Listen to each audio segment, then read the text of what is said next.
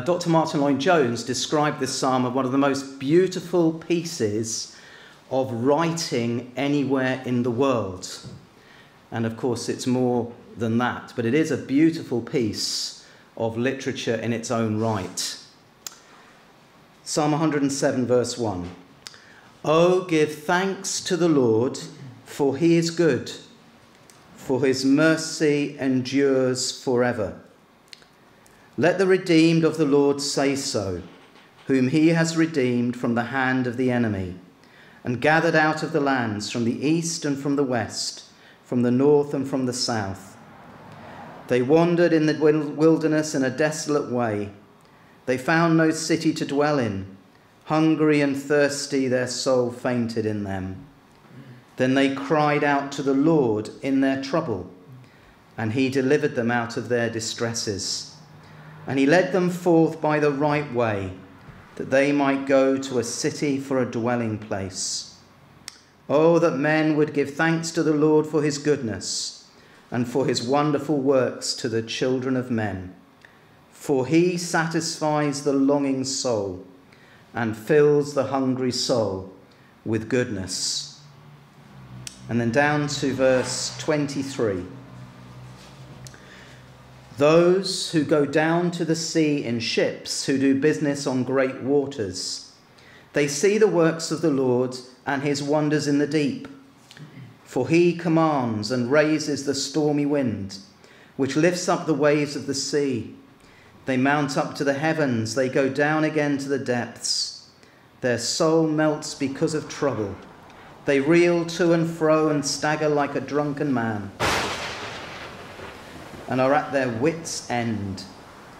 Then they cry out to the Lord in their trouble, and he brings them out of their distresses. He calms the storm so that its waves are still. Then they are glad because they are quiet. So he guides them to their desired haven.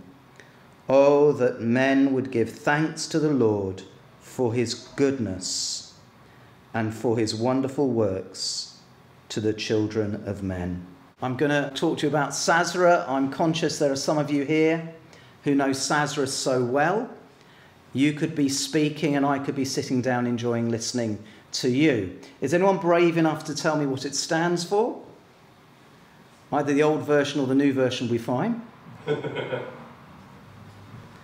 Soldiers, Airmen, Scripture Readers Association. Very good, well done. Now, the RAF now call airmen and airwomen aviators, so you'll see that phrase used. You won't find that date in the history books, but it's a great date for Christians in this country. In 1825, the rules were written for when a soldier joins the army. Because of the faith of a single sergeant in Woolwich Barracks a few years earlier, because of one simple act of faith, in 1825, King's regulations stated everyone joining the British Army must be offered a prayer book, must be offered a Bible. But there was a problem. Christians were obviously overjoyed that soldiers were given a Bible. Any idea what the problem was? Literacy. They couldn't read. Most of the soldiers couldn't read. So a group of Christian officers got together and they said, right, what we'll do is we'll pool our resources, we'll put our money in a pot, and we will employ Christians to go on the bases to sit down with soldiers and read their own Bibles to them. What shall we call them? We'll call them scripture readers. There were scripture readers back in 1838, which is Sasra regards as its birth date. The job of a scripture reader was written down in 1838. Sasra regards that as its beginnings. There were scripture readers at the Crimean War. There were scripture readers amongst the poor in London, visiting the workhouses in the 1870s, scripture readers in the Boer War, First World War, and so on and so forth. In fact, in World War II, there were 200 scripture readers towards the end of the war, 170 men and 30 women. There still are scripture readers today. There's one of them. They have all served. So in order to have a license from the military to go onto RAF or army bases, they have to have served themselves. On their lapels it says scripture reader. A soldier, when he meets somebody new, first thing a soldier looks for is rank. When he sees scripture reader, he doesn't know whether to brace, to salute, to bow. He often will ask, what is a scripture reader? Now, most people assume because I work for Sasra that I personally have served in very dangerous military missions. So just to clarify, I've been a teacher all my life, and the most dangerous thing I've done is teach 4-year-olds. I was unarmed, but it was dangerous, I thought. But if you are working directly with the soldiers, you have to have served. If you're part of the backup team for Sasra, we come from a whole variety of backgrounds.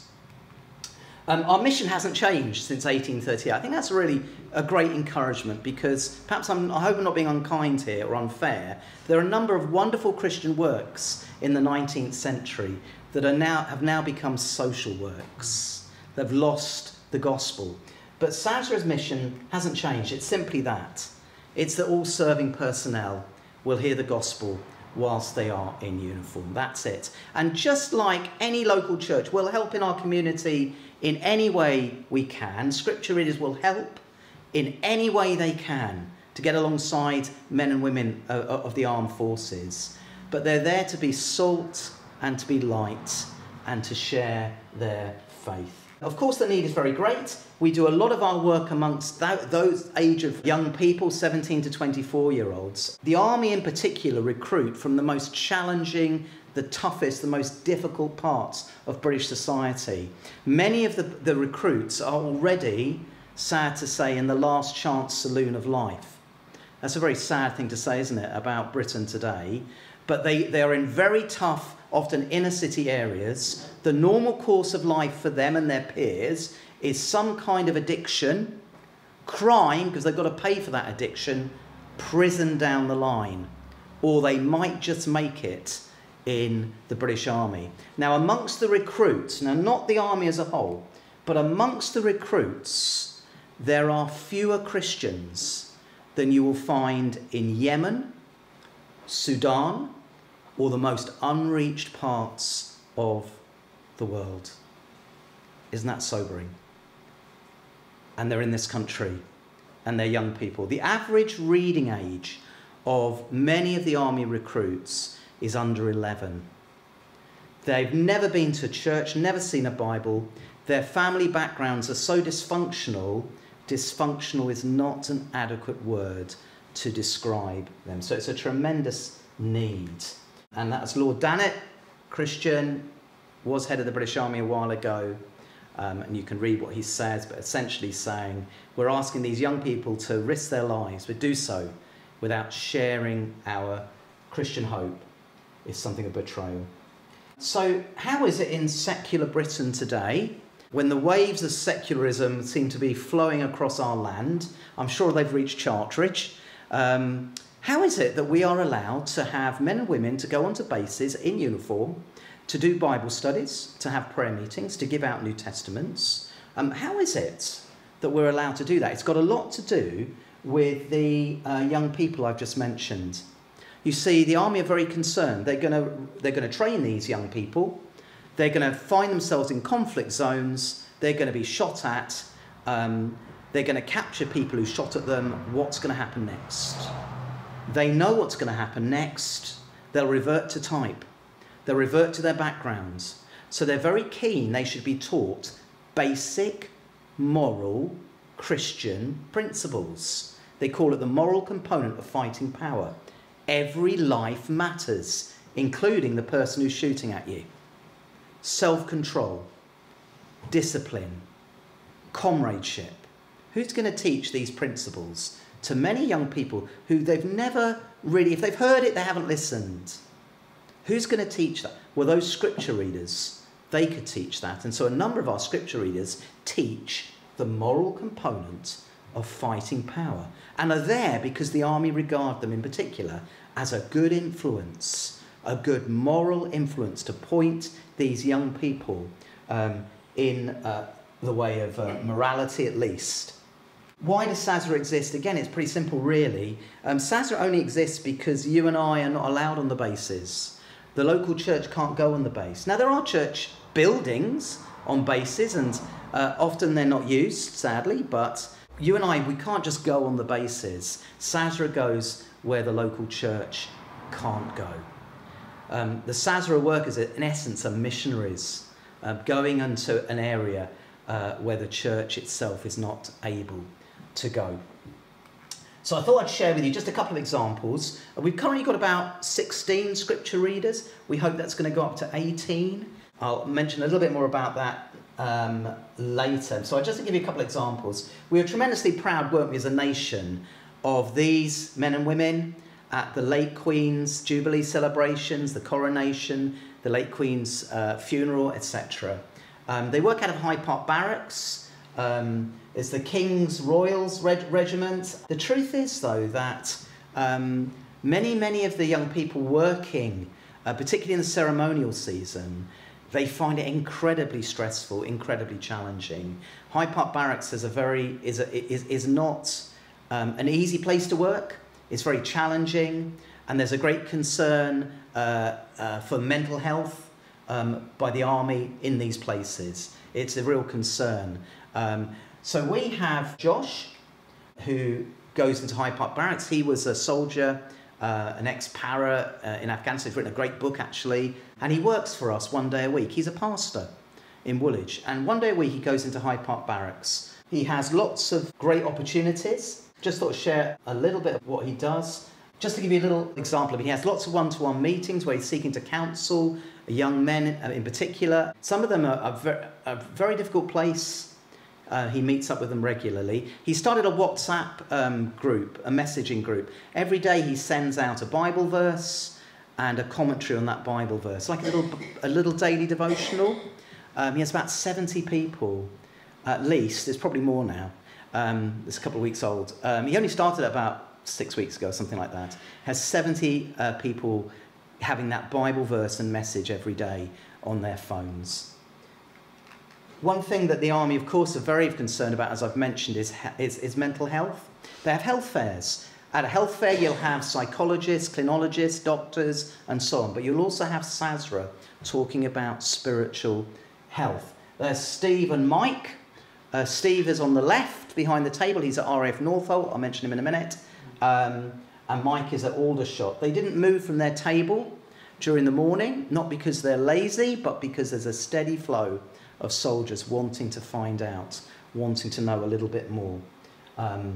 Soldiers aren't indifferent to these things. They're interested very often.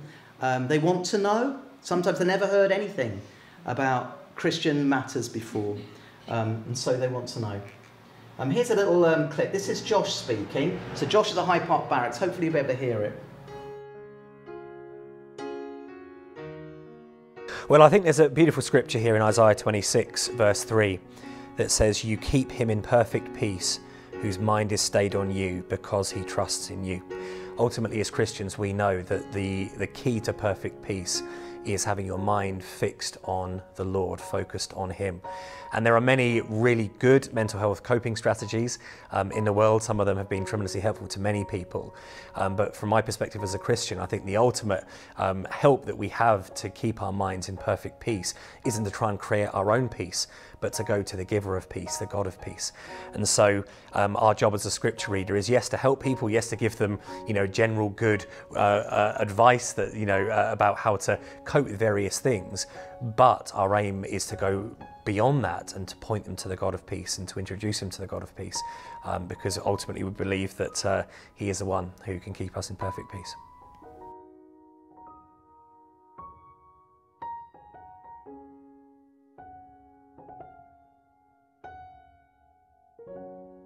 So not too far away from you is RAF Northolt, and Steve is at RAF Northolt. Looking very cheerful there, isn't he? Steve's not been there for long, and he's had a number of excellent opportunities. Just to mention, one of the key aspects for Sasra is to have a good relationship with the chaplains, because we don't work for the chaplains, but we do work in the same space as the chaplains. And to have a chaplain who is supportive and encouraging of our scripture readers is tremendously helpful. And Steve has a very helpful, supportive chaplain at RAF Northolt. One thing that's been a big encouragement is a coffee morning. I know it doesn't sound too much, but they haven't had a coffee morning where there's coffee and I believe there are cakes as well since COVID. And so the commandant of the base was very, very keen that Steve should get this up and running. It gives him lots of opportunities as well to meet with soldiers and just to chat and get to know them, because that's part of what his role is to seek to befriend soldiers. He's doing a weekly Bible study. He also gets, as well as soldiers, he gets an RAF. He gets non-military as well, because RAF has quite a large an aspect of it where it's just serving the public generally. So so he can get as many as 8 people coming along to that. And he has some prayer needs there, which I've mentioned, family accommodation. So I'd like to move closer to Northolt if he can with the family. That's Tian in the middle, and Tian's at MOD Lynham. All of those young men have become Christians in the last year. About 7 actually become Christians. There are 5 of them there. And they're tremendously, it's very humbling to meet them because they're tremendously bold in their faith.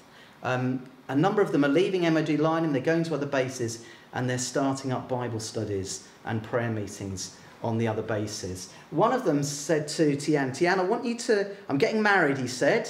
I'd like to invite you to my stag do. So Tian was a little bit nervous, for obvious reasons, and said, right. He said, yeah, I booked a chalet. Right. I'm inviting all the guys from the Bible study. Right. It's in Bulgaria. Right. And why do you want me to come? Because, he said, I want you to come and give us 7 messages from the Bible of what the Bible says about marriage. 7 messages on biblical marriage. Isn't that incredible? That these young soldiers who previously perhaps would never have thought in a million years of doing something like that as a celebration, a pre-celebration of a marriage. Quite incredible. So I thought very briefly then, just thank you so much for your support and prayers for Sasra. I just thought I'll give you a little bit of an update. Some of you will know this, of our biggest prayer needs currently. We had the news only a few weeks ago that King Charles will be our patron. Her late Majesty was our patron, as was her father, as was her grandfather. We weren't sure that that this would continue. Does it matter? I think it does.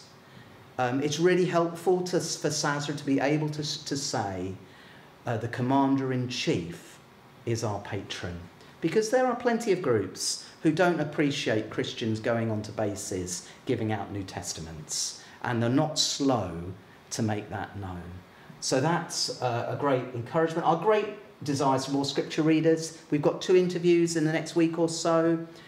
We're aiming to get to 25 scripture readers in the next few years.